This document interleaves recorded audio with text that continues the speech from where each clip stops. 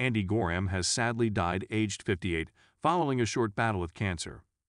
Rangers have today announced the sad passing of the legendary goalkeeper. The ex-keeper made 260 appearances for the Ibrox club.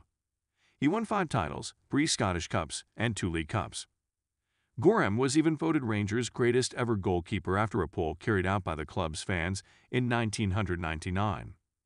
Goram revealed he was battling cancer earlier this year. Rangers' statement reads, "Rangers Football Club are today deeply saddened to announce the death of our legendary goalkeeper, Andy Goram, following a short battle with cancer. Goram, 58, made 260 appearances for Gers between 1991 and 1998. In that time, he won 5 league titles, 3 Scottish Cups, and 2 League Cups. His performances in the inaugural UEFA Champions League in 1992-93 were outstanding, as Gers defeated English champions Leeds United to qualify for the tournament, before coming within a whisker of reaching the final.